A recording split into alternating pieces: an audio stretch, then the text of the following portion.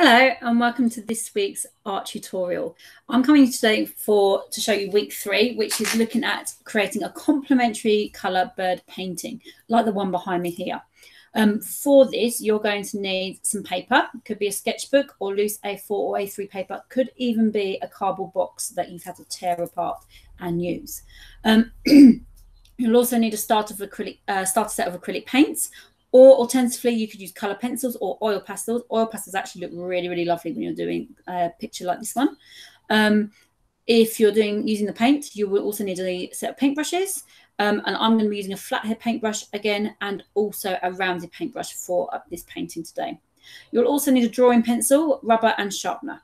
Okay, so before we start, I wanted to reintroduce you to the colour wheel. Now, I know you guys are all aware of the colour wheel and have used it in your lessons. However, because we're going to be looking at complementary colours, I wanted to just remind you of what they are.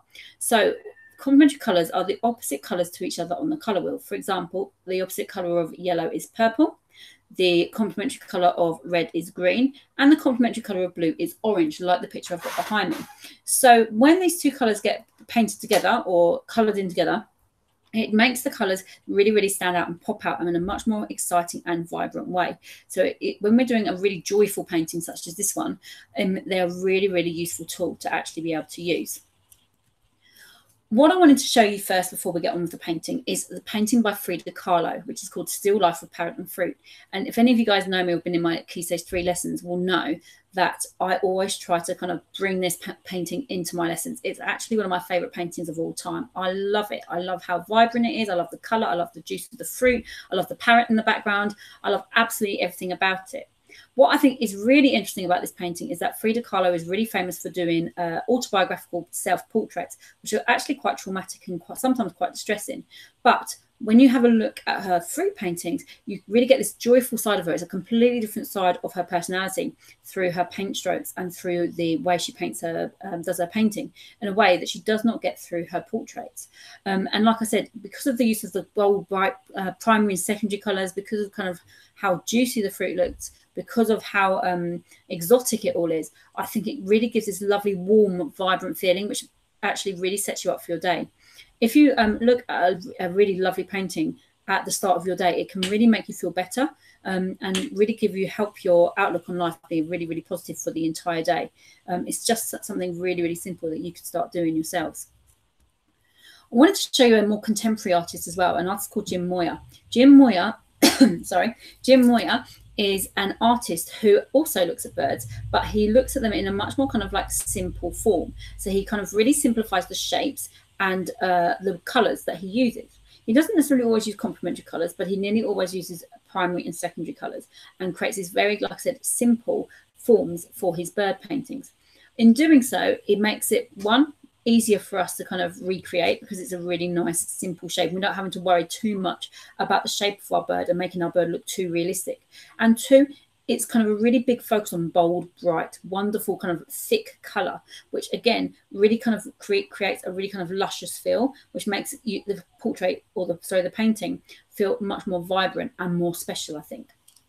So what we're going to be doing today is we're going to be creating our own kind of Jim Moyer inspired bird painting, like the one I've got behind me. So I'm going to stop presenting my screen so you can see this large.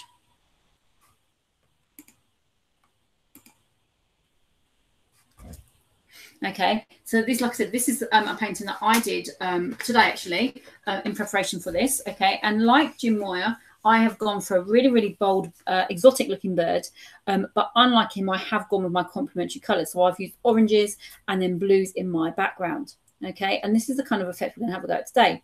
You'll notice that the shape of the bird fills the entire page, and I really want you to try and get that entire page filled with your bird. So you've got a really joyful, kind of exciting composition to your picture. But in addition, you'll also notice that the bird isn't a realistic looking bird, and we're not too worried about making our pictures look too realistic. It's all about kind of enjoyment and fun, and it's not about kind of making them look perfect. In fact, the less perfect they are, the more original they look. So I think it's really, really quite a nice idea to do it that way.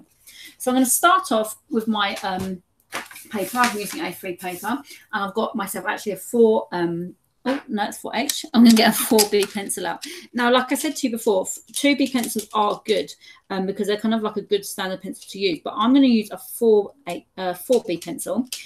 because I want you to be able to see my marks more clearly on the camera, on the video, and it's just a little bit darker using a 4B than a 2B. Okay, basically the softer the pencil, the darker the textures and tones you get with that mark making. So I'm going to create my own bird shape, and I'm not looking at Jim Moyer's paintings. I'm going to do one completely from the top of my head. Okay, you might want to look at Jim Moyer, and that's completely fine because it's quite, like I said, the birds he creates are very, very simple in their form. So that means they're kind of like very simple shapes, not very much tone, and very little texture to them in terms of the actual drawing element of it. So you might want to have a look if you feel a little bit underconfident in just going straight away and drawing out kind of like your exotic bird. But I'm going to go straight in there. So my exotic bird, like I said, is going to fill the page. And like the one I did earlier, I'm going to do like a big rounded head because I kind of like that big rounded bird that Jim Moyer did. I'm going to follow my pencil marks down. You can see I'm using my sketching technique that I did last week, okay, when I did the silhouette pictures. So it really enables you, if you're doing a sketching technique like this, one, it's lighter, so you can rub it out more easily if you make a mistake. But two, it means you can self-correct yourself as you're kind of working along in terms of your use of shape. So I'm going to follow my bird right down. I'm going to add a wing, kind of like, it's almost like a continuous line drawing where you're not taking your pencil off the page. And I'm going to change mine because I had a wing that was going down in my last one. I'm going to have this one kind of more like in flight and then more separate from the body, going back into my tail. You may notice that my tail in this picture is coming off my page. I think it's much, much better to draw a picture that is coming off the page than trying to squash it all in and then distort the shape. So mine is going to come off the page. I'm now going to add an eye. Okay, so my eye is going to go here. And it's looking like some kind of like weird narwhal type thing. I'm going to use I'm currently using the triangle. I really like the triangles. I think it looks quite punky.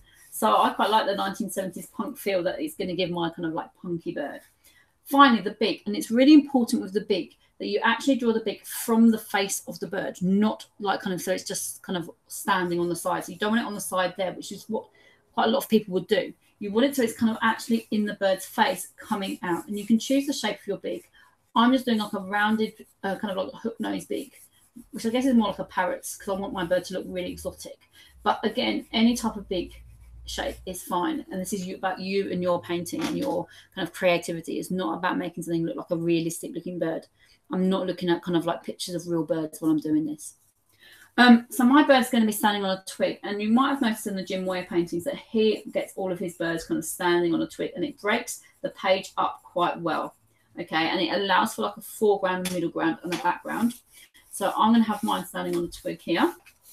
Very simple kind of rectangular shape for the legs, and they're just a curved twig. I'm not going to draw in branches. I'm not going to draw extra leaves on it because that kind of overcomplicates things, and I want mine to be quite a nice, simple kind of twig. So when I'm going to create my painting, I'm now going to think about the colours I want to use. And like I said, I want you to kind of think about using complementary colours because it automatically makes your kind of painting pop out. I'm going to start off by doing the background. It's really important to do the background first because when you do the background first, number one, it enables you to kind of correct any errors that you might be experiencing much, much easier. Okay, but also because you're layering the paint up with the background first coming forward, it makes the kind of texture much more kind of three-dimensional and allows kind of for depth and form to take place. So I'm going to carry on with my blue backgrounds. I really like that kind of like blue style. I'm using cerulean blue. Okay, I think I mentioned before I get my paints from the works because they're nice and cheap. Okay, that's literally the only reason why. The quality isn't great. It's okay. It will do. So I'm happy with it. So I'm going for my cerulean blue. You can see I've used quite a lot of it out. Don't use too much of your paint on the palette in one go because we're going to use nice thick colour. But actually, you don't need to use as much as you probably think you do. And for my background, just like my sunset painting, I'm going to use a flat paintbrush. Okay, so a nice flat squared paintbrush. Mine's been in water because I've been washing them. Okay, and it's quite wet. So I'm just going to kind of like just dry it a little bit on my hand first because I don't really want to add water to my paint at all. So lots of paint on my paintbrush, loading it up so you get that nice thick texture. And again, horizontal strokes, creating balance and relaxation while you're painting.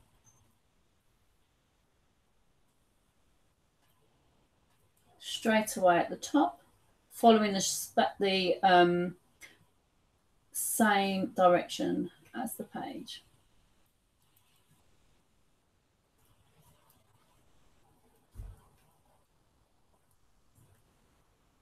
Like I said, avoid doing vertical strokes when painting your backgrounds like this, if at all possible. Vertical strokes will look a bit more like painting a fence when you see those kind of textures. But again, additionally, those horizontal strokes are literally, they're always related to kind of like represent balance and make you feel kind of more relaxed. So having them in a painting, especially if one you're going to like hang up and look at a lot, really kind of like helps with a positive outlook. I'm layering up my textures. You might even see, I don't know if you can see on the video, there's actually kind of thick layer of paint, and I'm not even going to kind of flatten that down. I'm going to keep the thick layers of paint in my picture today. Following the shape of the bird, I want to cut him off, but then going back to the horizontal brush strokes.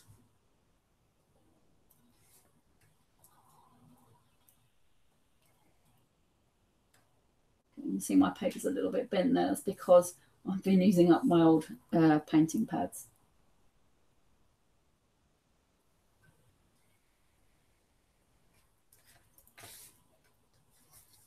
Now my picture is getting a bit weighed down because that's how much paint I'm using. That's the reason why you can see it's kind of bending out of the frame. That's literally because of the thickness of the paint I'm using. I've got a little bit of blue on my bird, but I'm not even too upset or worried about it. I'm not going to kind of, this is all about kind of enjoyment and like exploring using the paint or using oil pastel. Like I said, oil pastel would be really good with this because you get really nice thick textures and thick use of color with those kind of like really thick greasy oil pastels. But you do have that bit more control with your actual painting. In terms of Jim Moyer, he actually uses acrylic pens, which are basically these kind of thick, kind of, they look a bit like felt tips, but then when you use them, it's more like paint, and they're kind of acrylic pens, acrylic paint pens. You can get them in places like Hobbycraft. I don't know if the Works do them. And they're quite expensive, which is why I'm not using them today. But I should really go out and get some because I do love them. A bit more paint.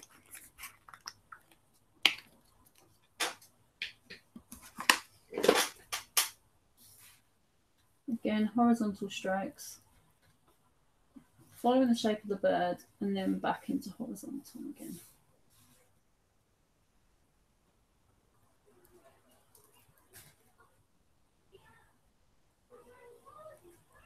Don't worry too much about those edges of the bird because I'm going to go over that with a big, thick black outline at the end.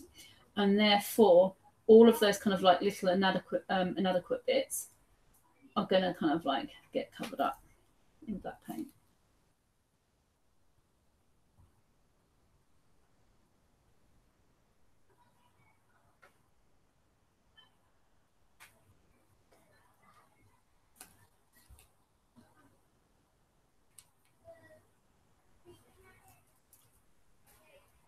Following all the way down.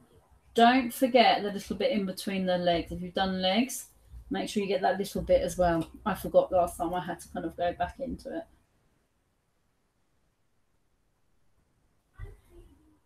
This bit here.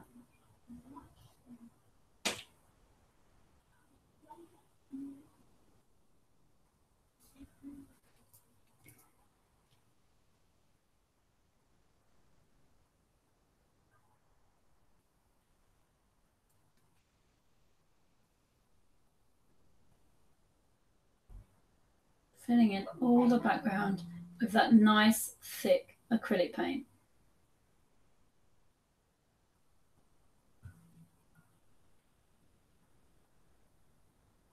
And then going back over the top to get back those horizontal brush strokes.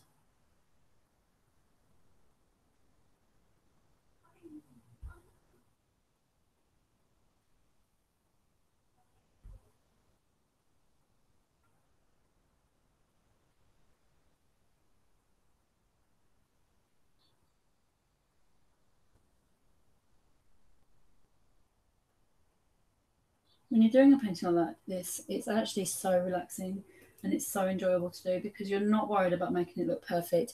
It's not about people judging you or about people thinking about like making like a particular kind of grade or anything like that. It's all about just enjoying what you're doing.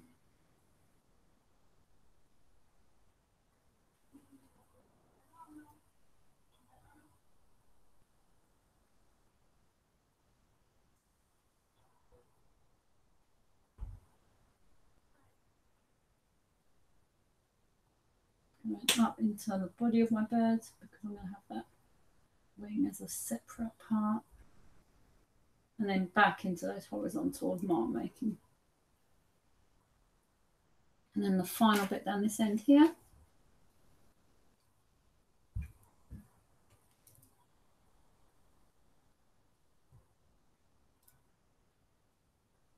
Back into the horizontal. Keeping the balance, keeping the relaxation.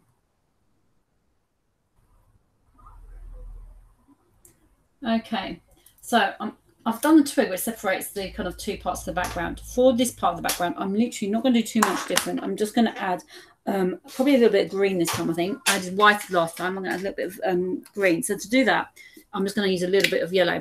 And like I did with the sunset, I'm going to mix my paints on the palette. I mean, on the paper, not on the palette, sorry. Okay, so you kind of get a mixture of the blue and the yellow just coming through. So it's still kind of a blue, but it's kind of like a more greeny blue with hints of yellow in. Getting all that vibrant colour.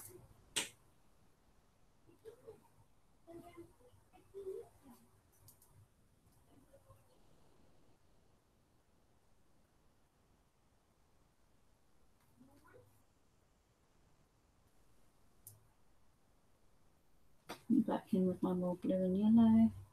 And then going back horizontally.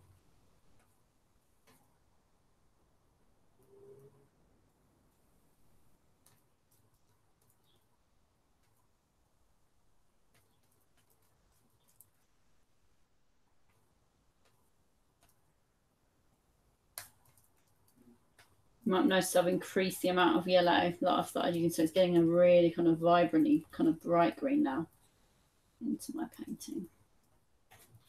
Just all these like really just happy, kind of positive, bright colour, block colours. That's kind of what I'm trying to create. So now I've done the background, I'm going to go on to the bird. And like I said, I'm going to use complementary colours. So these are going to be all oranges, okay? Just at different kind of ways of creating oranges. Now on my other one, which I've got over here, I kind of created a section part. So like I had a darker area and then a lighter area, and I'm probably going to do something similar here, just because it breaks up the use of colour and also just makes, I don't know, just makes it kind of, I think, more enjoyable. I think it's nicer to do. Right, so I'm going to go revert to a rounded brush this time. Okay, so I'm going to use my rounded brush, and I'm going to get my yellows and my reds mixed together to make an orange. Okay, so I'm going to get my yellow and red paint. You see I'm using beautiful old plastic plates. These are my old children's plates, and this is just an ice cream tablet. Again, really, really kind of cheap and easy to use. So red and yellow to make my orange. And I'm going to start off by doing my darker orange first, I think. So this is going to be more kind of a really kind of deep orange, really bright orange. First things first, I'm going to separate my kind of sections off again. I'm going to do like a big kind of circular sweep here. You might want to do this in pencil first. You're more than welcome to. Okay, I'm going to do a big circular sweep there, which kind of is cutting off the kind of head from the body of the bird. And now straight in with my orange, following that sweep. Okay, so the whole direction of my paintbrush is no longer horizontal, but it's actually following the sweep of the bird in the same kind of method. So with thick paint, textured paint, but just sweeping motions. And I'm going to do it quite quickly. I'm going to do it quite speedily. I like that kind of express approach. You don't have to be at a painting for hours and hours to make it look really kind of vibrant and exciting.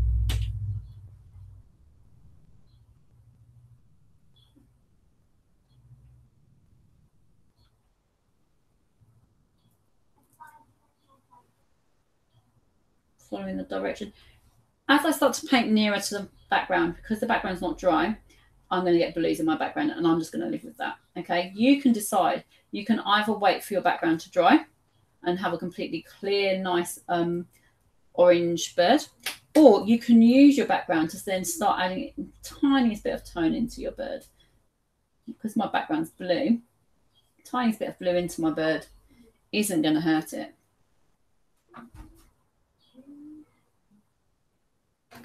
Adding the details of the tail. When I say details, I mean the shape. It's not really too detailed at all. And again, not too worried about the lines around the bird because I'm going to go over it in black. Into the wing now.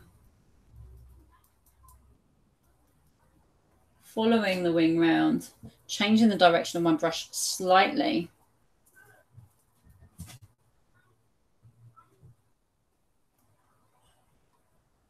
It's a bit too red.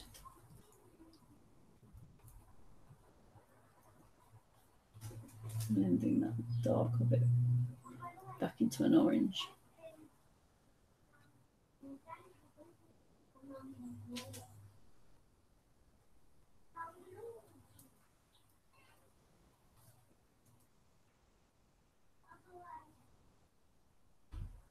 Making sure there's no white areas.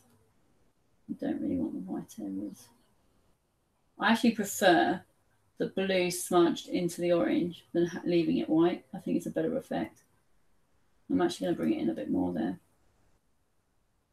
And then going back finally onto that original curve just to make it a bit less muddy, I guess. Good term.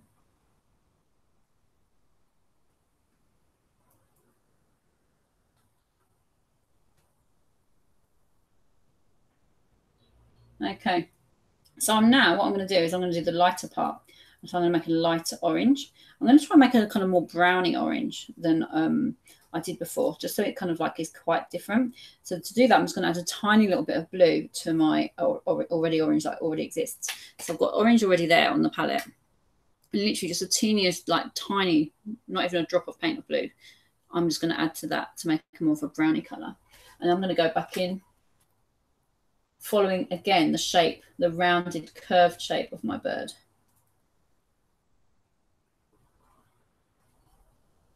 Because it's still got the hints of orange, it still really works as a complementary colour.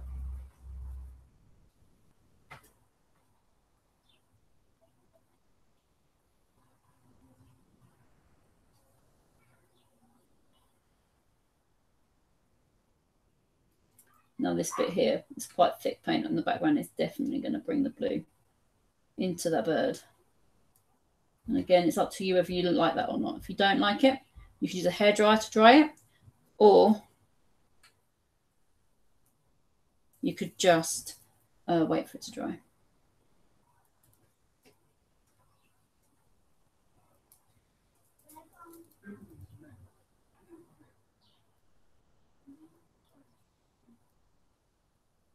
Blending it around the curve.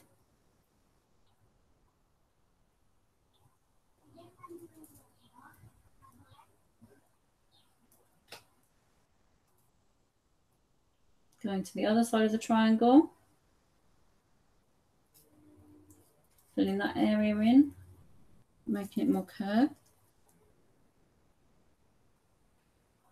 Again, I've not used the water once, so thick, luscious paint. And like I said to you, oil pastel, pressing really, really firmly with that oil pastel, so you're getting those lovely kind of textures that oil pastel give you. But over things like the triangle, you will get a lot more kind of definition if you do use oil pastel.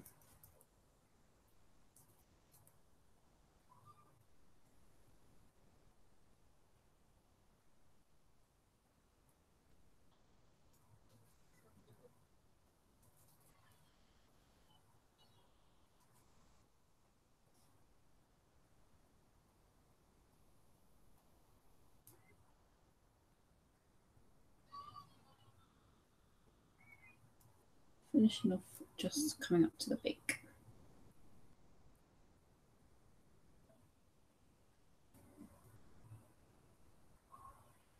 Okay, so what I'm going to do now is I'm going to do the little bits, okay, the kind of finishing touches to my exotic bird. So I'm going to do the triangular bit, I'm going to do the beak, and I'm going to do the legs, and obviously the eye as well. So what I'm going to do is I'm going to do the beak first. I'm going to use a red, a bright red for my beak to make it stand out from the orange, but still in keeping kind of with similar kind of parts of colour, because obviously red and orange are very similar in their colours. So I'm putting my, washing my paintbrush. Now, because I want to keep with that kind of thick kind of texture, I'm going to just dry my paintbrush. I've got an old rag that I use, old cleaning cloth, just to make it a bit drier. And then obviously a bit more red paint on my palette. This is called Studio Red, the one I'm using. Okay, so I'm going to do my beak. And again, I can see that I've used very thick paint here for my blue, so I know straight away that when I add the red paint, it's probably going to mix in with the blue. And again, that's kind of up to you to decide if you want that effect or not. Like I said, I don't overly hate it. I don't mind it. For today, when I'm doing it straight away, like on camera, I'm going to have to live with it anyway. You guys can decide whether you want that or not.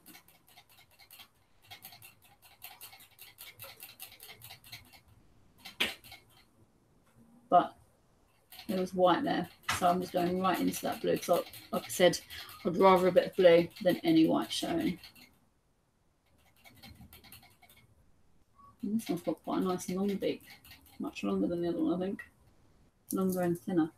So, while I've got the red out, I'm just going to add some red to the feet as well. I'm going to give him some red feet. You can choose what colour you give the feet. Obviously, it's your exotic bird. You can decide. He could have brown feet or black feet. It's kind of really up to you. I really like the red standing out as kind of a nice vibrant colour. So that's why I'm going for red.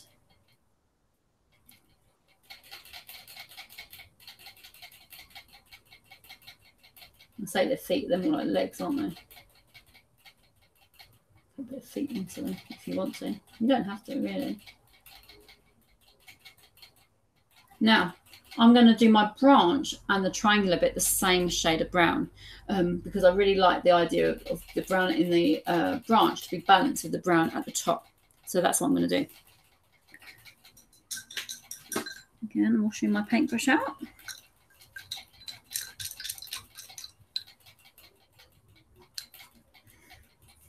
And to make a nice brown, you need your blue, your red and your yellow all together, okay, because brown's a tertiary colour. So I'm going to start off, because I'm doing a dark brown, I'm going to start off with my blue, adding a bit of red in there, which gets you a kind of like muddy purple that I'm making. I'll show you. A little muddy purple. And then a tiny bit of yellow to brown it up.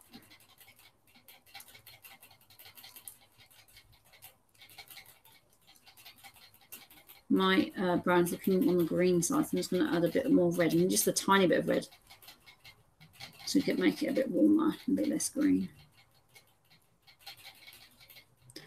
What I'm doing now is just getting rid of the excess paint on my paintbrush onto the palette, just so I've got a thinner amount without putting it in the water pot. And then I'm just twirling my brush back around. I don't know if you can see that. I'm twirling my brush around so I get a point to my brush. I'm going to do the branch first because I think it's going to be easier.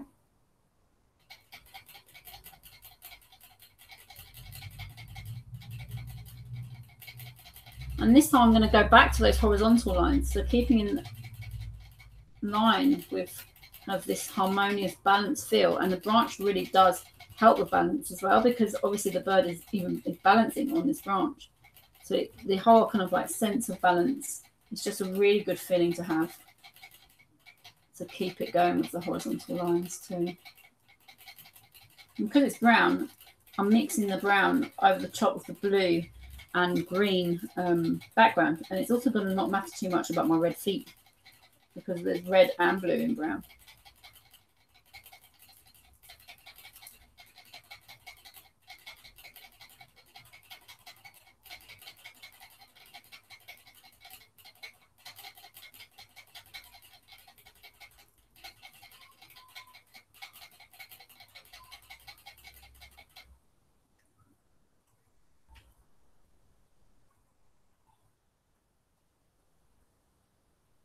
You know what I'm actually going to do? I'm going to finish painting this brown bit, and then what I'm going to do is I'm actually going to go back over the top with the red feet. Now, like I was saying to you before, do the background first and then do the foreground. I'm definitely going to do that again with my red, because I think it will just add texture, make it just a bit more three-dimensional, give it more form. Okay. While I've still got the brown, I'm going to do my brown triangle.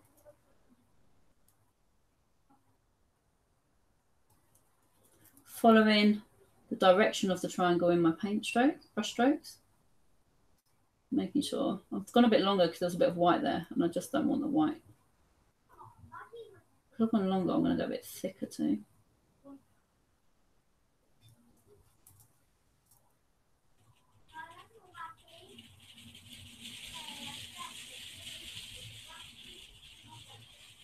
Around the eyeball.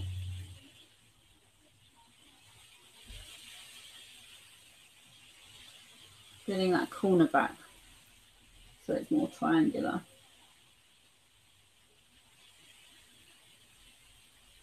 Okay, so now what I'm going to do is I'm going to wash my paintbrush out again and just get myself a bit more of the red on those feet.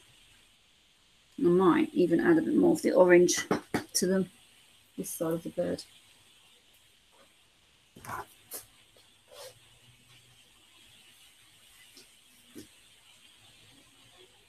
Bit more of the feet, and then a bit more of the browny orange down here.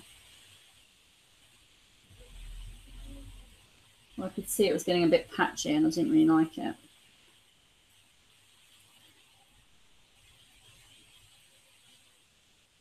Blend in the paint over the top of the already drying acrylic. The good thing with acrylics is it does dry really quickly. If you're using oils, it wouldn't dry for days and days and days and days. Okay, finishing touches then.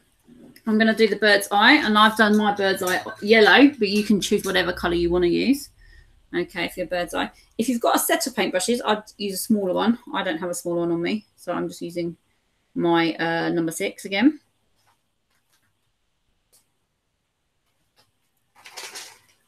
And I'm using the yellow that's already on my palette, so it's kind of like, oh no, I don't really like that. It's kind of too browny. So what I'm going to do is I'm going to get a bit more yellow. Like that brush. Oh, I've got some more yellow on that palette.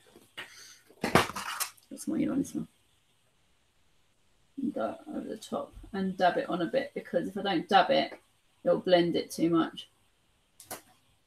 Okay, now all I've got to do now is the black outline.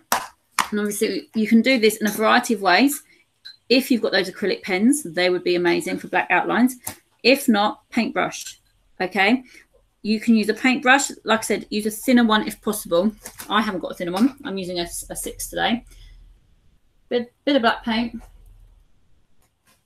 Again, you might find that this works better with your painting dry. I'm going very quickly with my brush strokes, and if I make a mistake and some bits are fatter in some ways and something in others, I don't mind. It doesn't have to be perfect. And actually, like I said, if we're looking at the Jim Moyer stuff again, his isn't perfect, but it's just giving it a bit more definition to a really bold, bright painting, and also kind of like giving you permission to be artificial and giving you permission.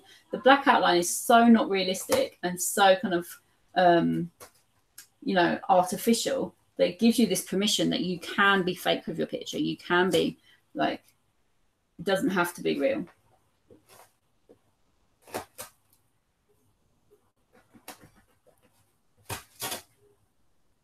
And it's up to you which other bits you go around with the black outline.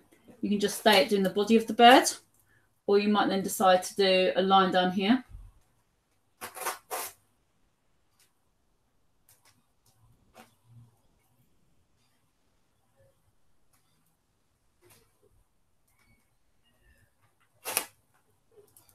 Or you might go into the triangle, even though mine's quite dark, so I might just leave that bit. Even the feet if you wanted to. If I go back to my original one, I did the black outline. I'll put some blue paint on it or something. That's a bit annoying. I'll sort that out later. I did the black outline once the rest of the painting was dry, so it was a lot more kind of smooth. Doesn't matter really though. It's completely up to you. Anyway, I hope you've really enjoyed doing your bird painting with me today. I do really love these paintings. I think they're fun, they're vibrant, they're not perfect, but no one's perfect. So I think it's just a really cool way of like making fun artwork and just really enjoying yourself with your use of materials rather than having to be perfect all the time. Anyway, that's me for this week, and hopefully I'll see you guys all soon. Bye.